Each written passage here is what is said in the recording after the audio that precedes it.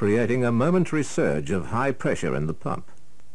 The pressure wave forces open the store valve, and some of the water flows into the pressure tank to relieve the built-up pressure wave. Then the store valve closes again.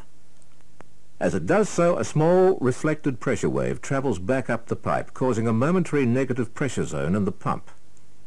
At this moment there's nothing to hold the drive valve closed, and it opens again under its own weight. Water immediately begins to escape.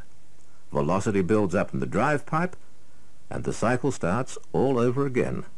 Every time the drive valve snaps shut, the drive pipe acts like a battering ram, forcing some water into the high-pressure tank.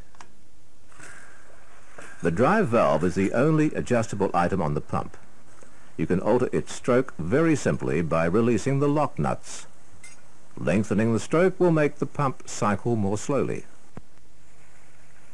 This increases both the amount of water pumped and the amount of water used to drive the pump. Shortening the stroke has the opposite effect. Notice that the pressure tank is only partially filled with water. There's a cushion of air above the water level at all times to act as a shock absorber and a reservoir of pressure energy.